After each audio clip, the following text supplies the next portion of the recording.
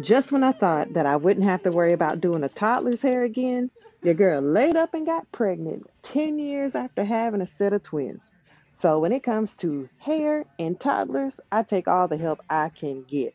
So this 5-minute toddler hair routine actually starts off with me outsourcing her braids to my girl Jasmine, who comes to the house and does the kids' hair. Step two is finding a routine that works for not only our lifestyle, but also the health and the strength of baby girl's hair. Her sisters have sister locks, which is perfect for their lifestyle and their maintenance level. I survive off of 10-minute wash and goes. So we keep baby girl's hair regimen simple just by adding water, a cream conditioner, and also making sure that her scalp is well maintained and oiled and moisturized.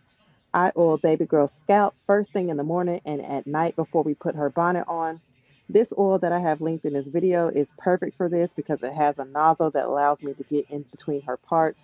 As somebody who has had waist length hair herself and is now looking at growing her hair to tailbone length, the fastest way you can grow your hair is by one, keeping it hydrated, two, keeping those ends trimmed, and three, by leaving it the hell alone.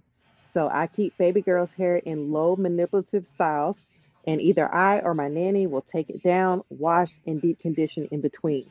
So in total, we have three different professionals taking care of baby girl's hair. And less time crying means more time to enjoy each other.